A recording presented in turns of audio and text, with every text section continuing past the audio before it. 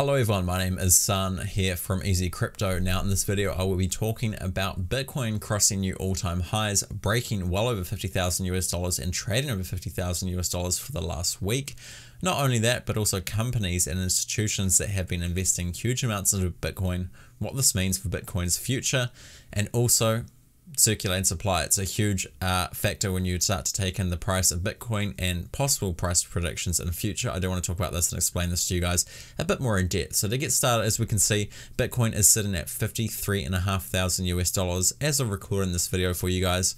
And the total market cap sits at just under 1 trillion US dollars. Now that's a huge number, that's a lot of money. The estimated gold market cap sits at $10 trillion. So about 10 trillion US dollars worth of money sitting in gold. Here we are with Bitcoin sitting at 1 trillion, making Bitcoin a growing asset very, very fast. As you can see as well, Ethereum sits at 200 billion market cap, so that puts Bitcoin at about 5 times Ethereum's total value right now, at near 1 trillion US dollars. Now, if we have a look at the 1 week chart, we can actually see when Bitcoin finally crossed the $50,000 mark on February the 17th. And since then, Bitcoin rallied all the way up to $58,300 at its peak. So as soon as we crossed the big $50,000 mark, there really wasn't any resistance. Bitcoin just continued its way up all the way up to $58,000. And we've seen a bit of a drop down. And right now we are trading at about 53 US dollars. But in good news, pretty much for the last week, Bitcoin has not gone below 50,000 US dollars. Since breaking that 50,000 mark, we haven't dropped below it, so that's really cool to see. Now, something else I do want to mention before we continue is circulating supply. So as you can see here, the current circulating supply of Bitcoin is 18.6 million Bitcoins right now. The max supply is 21 million, so right now we're at almost 90% of the total circulating supply is out there in the market circulating around right now. But what I want to mention more towards that is the amount of Bitcoin that has been lost permanently, either in wallets or people have just lost passcodes or people have passed on or, died off, and no one else has access to their Bitcoin or even knows about it, therefore bringing the total circulating supply down by almost 20%, it's estimated from chain analysis.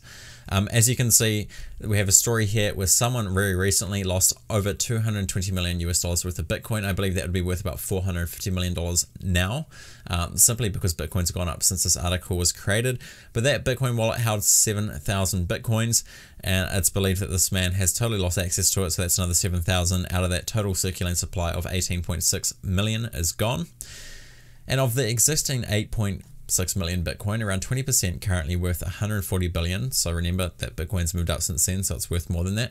It appears to be lost or otherwise stranded in wallets, according to the cryptocurrency data firm Chain Analysis. So with 20% estimated of Bitcoin circulating supply to be missing in missing wallets or, lost passcodes and things like that, private keys that have gone missing, that would bring Bitcoin's circulating supply down to about 15 million Bitcoin at current circulating supply amounts, therefore making Bitcoin a even more scarce and finite asset, therefore driving up the value and price for people that are long-term investors or really believe in the technology behind Bitcoin and the motives behind it becoming a huge asset class in the markets. So that's actually kind of good news for us, even though it sounds terrible that 20% of the total supply is either missing or could be completely lost in wallets and to be unrecovered. That's actually good news for anyone else that's buying and holding Bitcoin. Not only that, not just people, but also institutional companies such as Tesla. We all know what's going on with Tesla. They brought over 1.5 billion US dollars worth of Bitcoin. And guess what? That 1.5 billion US dollars is now worth 2.58 billion US dollars. Pretty much meaning that Tesla, just off their Bitcoin holdings alone, have gone up in over 1 billion US dollars within a month. Now, Tesla hasn't even made that much off their cars as a car manufacturer in over a decade. Therefore, Tesla has made more money off Bitcoin in the space of a couple of weeks compared to their core business model over the space of 10 years.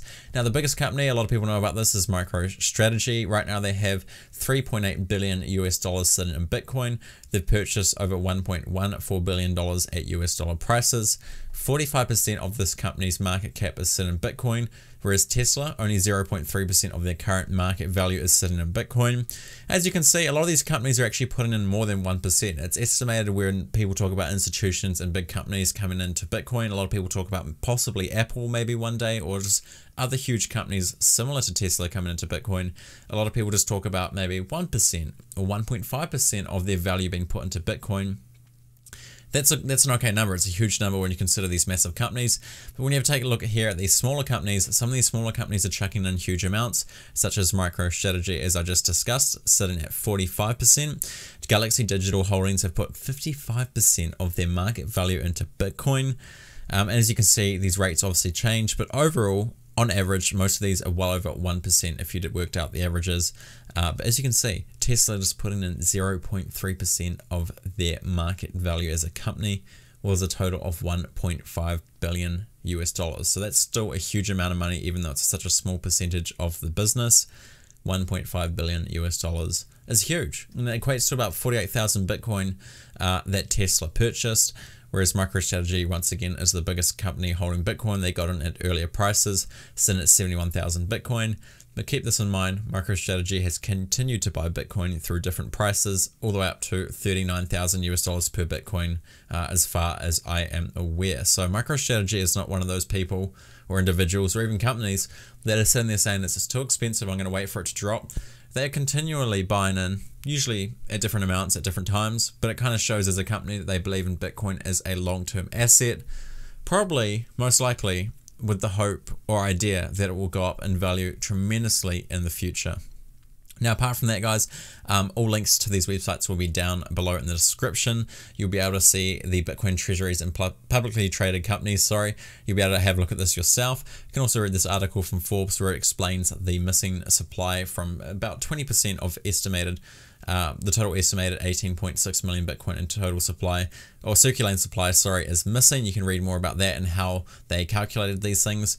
And then CoinMarketCap will also pop a link down there where you can actually check all the values and prices of Bitcoin. And as always, you can always buy and sell Bitcoin through Easy Crypto from multiple countries. Our website will be down in the description.